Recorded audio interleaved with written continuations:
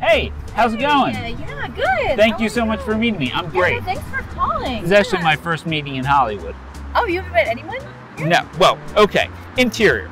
Magic hour. There's a boy who's living in his mother's basement, and he's very unhappy. I'm sorry. I'm not in the industry. Oh, so I know, but you know might know someone, and this might be great. He buys a plane ticket, and he gets on a plane, and he's in a seat cramped between two very big men. He's very uncomfortable, and then I land out in Hollywood. And he goes around and he tries to pitch a script, but no one is willing to talk to him. And he tries and tries and tries over and over and over again. He gets Will Smith interested, but Will Smith wasn't really a fit for it. Hey. He's living in a closet. Hey, how's it going? Is it sounding good? I'm trying to be more assertive. I'm trying to make eye contact, so I shake hands. Hey, take a breath. I don't think you've taken a single breath since I sat down. Are you okay? I'm doing great because I'm going to get my movie made, and then I'm going to be a star, and then I'm going to be happy. How are you doing right now? How am I doing right now? I'm doing terrible. My life is a disaster.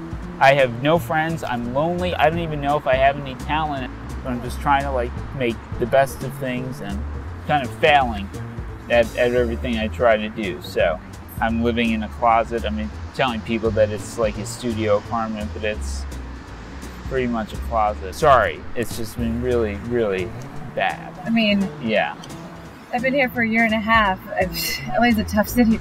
I actually got out of LA this weekend, so. Really? I feel like a little. Where did you go? I went to Portland. I have a niece. She's 9 months old. Do you want to see a picture? Sure. Is she an actress? No. I think I definitely want to keep her away from that as much as possible. Oh, she's pretty cute. Yeah, she's 9 months old now. I'm going to put my phone away because I'm going to stop being that person. I'm pretty boring. I don't think you're boring. You're very interesting. I don't have a saga, that's for sure. My life is not a saga. Everyone's life is a saga. So, Amy, you're a teacher? I am. Are any of your kids in the industry? I don't think I'm supposed to talk about their That's a yes, life. right? That is definitely not a yes. Do you want to be in my movie? No. Not even a little bit. Yeah, you're like the first person that's actually talked to me since I moved out here. Or really cared what I said, so. I don't know, it looks pretty cool. It is cool. It's a great script. All I need is to get someone to read it.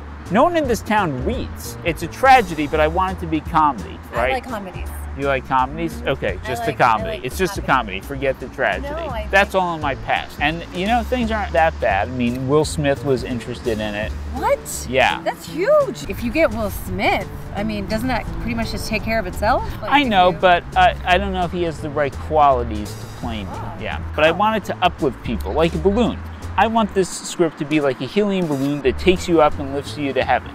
So that's a happy ending. You might die, but you'll be in heaven. So do you think I could come to your class to pitch my movie? I don't think that is a good idea. But, we could get coffee sometime again. I think. You'd be willing to get coffee with me? Yeah, it was great hanging out. So, Great. Yeah, let's definitely do it again. And you have my number. So, I do have your number. Text me. I thought it was fake when you wrote it down, but I'm glad it's not. Definitely not fake, so. Yeah. Okay, cool. I'll see you later, Michael.